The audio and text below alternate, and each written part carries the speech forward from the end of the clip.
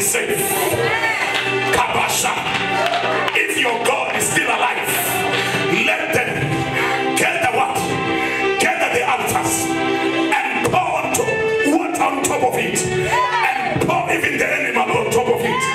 Call in your God so that we can see your God is alive. And the Bible says they called on God the whole night and nothing happened. And he said, please, maybe he's still asleep. Call on him again.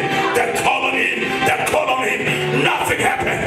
The Bible says they begin to cut their body, their blood was coming out. They thought that blood will come out, and nothing happened. And now Elijah came in. Sakato Shata, Makatabaya, Grondo Shata. Where is the God of Elijah? Where is the God of Elijah?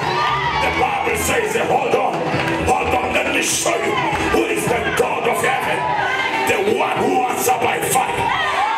In this season I prophesy that the Lord will answer by fire. Can I prophesy in the house? The Lord who answered in the life of Elijah may answer in your life by fire. Now, he created an altar.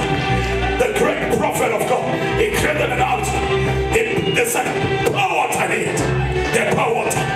They pour even the animal on top of it. He said, even pour water on top of the animal. Listen, we are carrying the spirit of a lion.